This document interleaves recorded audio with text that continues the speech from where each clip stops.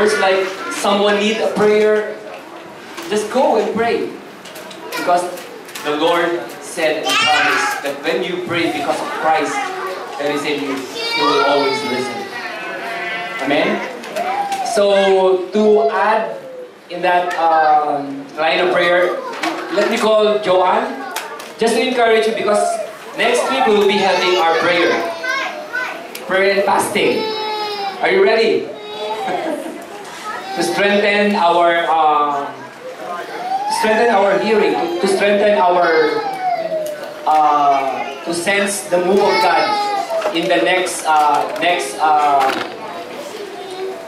so may siya. Okay, so yeah. So just to give you, this is just a short clip.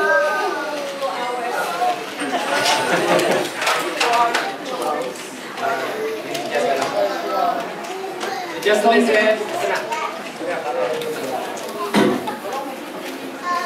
Okay.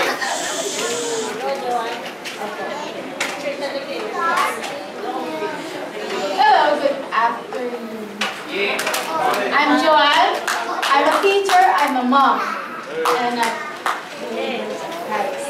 Now, I am here in front of you to introduce my word of encouragement about fasting, prayer and fasting. As you can see, I have glasses, jars, and then, as you can see, this glass shows about you and me. Then these are the mess in our life, the burdens, the yoke of burdens, the fear, the worriness, the hatred, unforgiveness. Now, our topic is about prayer and fasting. How are you going to do it? First, God says in Matthew,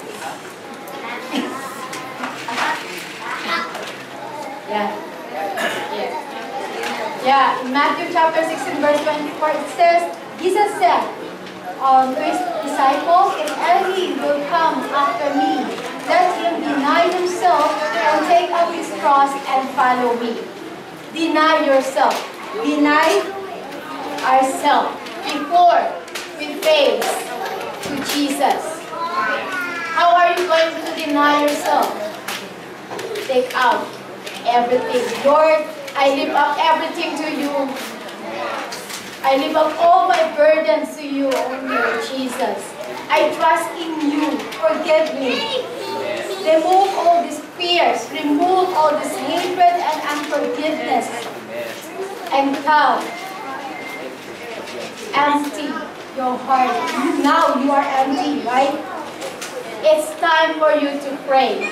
It's time for you to fast. To have more and deeper relationship to God.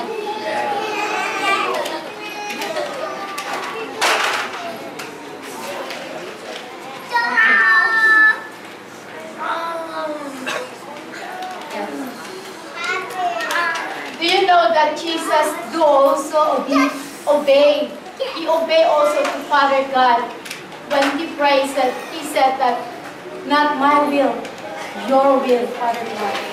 Not my will, your will, Father God. As we pray, we will say that also because it's a sign of obedience. Not my will, Lord, as your will, it will be done. Am I right? Okay, as we empty or humble ourselves before the Lord, the more chance He listens to you. His will overflow. Our love for the Father will be renewed.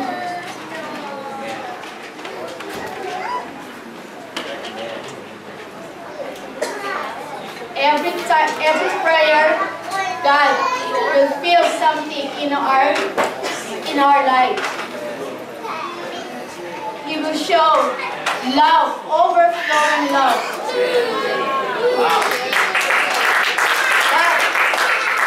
And then, a fast will ignite His power within you.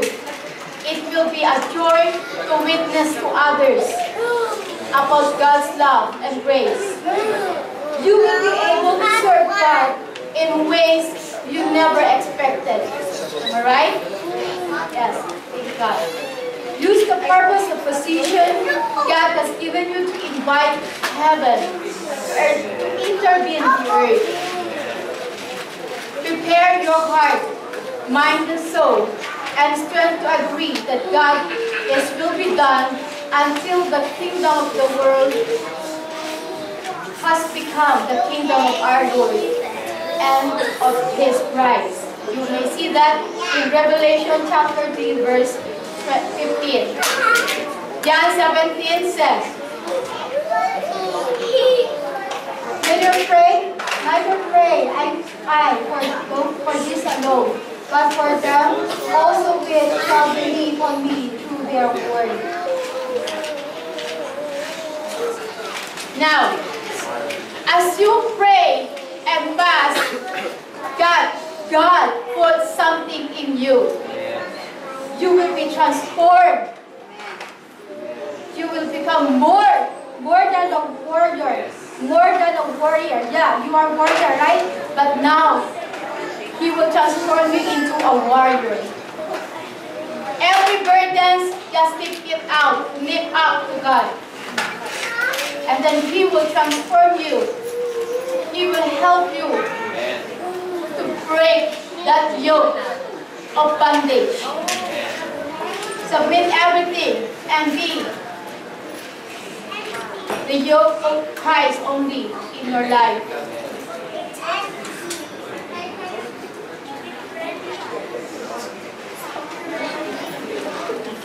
As we do the prayer and fasting, after this week, after the 7 days, receive this. That's from 2 Corinthians.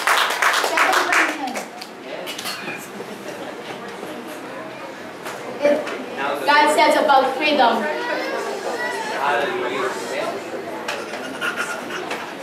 Okay. The Lord is the Spirit, and wherever the Spirit of the Lord is, He gives freedom. Amen.